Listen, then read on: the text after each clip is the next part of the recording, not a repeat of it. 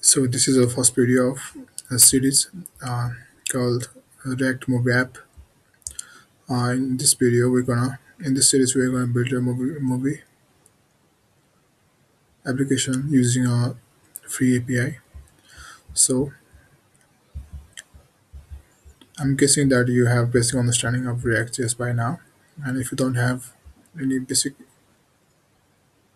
knowledge of React, you can follow my basic React tutorial. So this series is for a bit of intermediate level students. So as you can see, I have written hello, and when I go to the server, then what is showing is it's showing me React hello. So now let me go to the and come create some header header.js header. Then let's write this h1, and this is a header section. Now import that on here.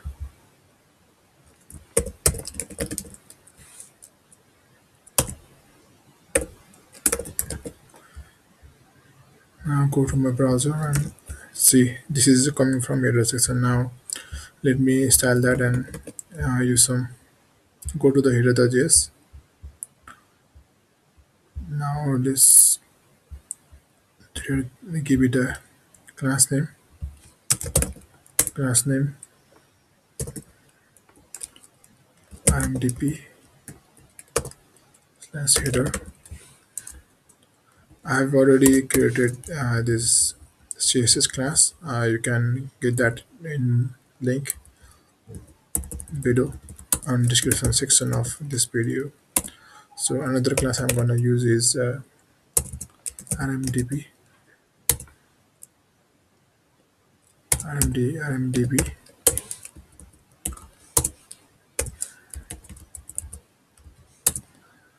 rmdb, then header test content, and in here I'm gonna import an image. There is a image folder is in public image. I'm sure you are familiar with that by now, as I assume you are already seen my React beginner series. So in source, give it a source that is images slash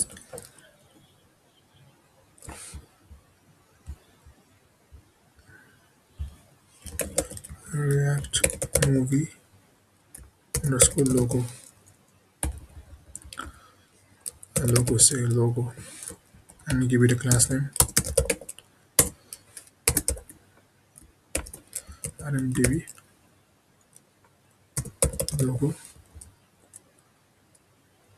and also create another image tag. Sorry, I forgot to close code, not code here. So again, create image and then give it a source.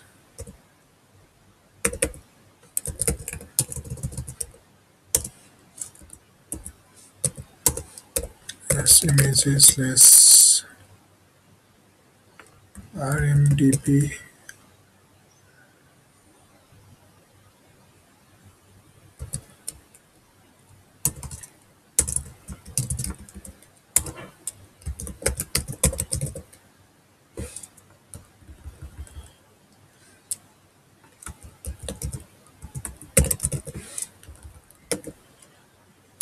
Now let's go to the browser and see it. It's not loading. What's going on? Wait a minute.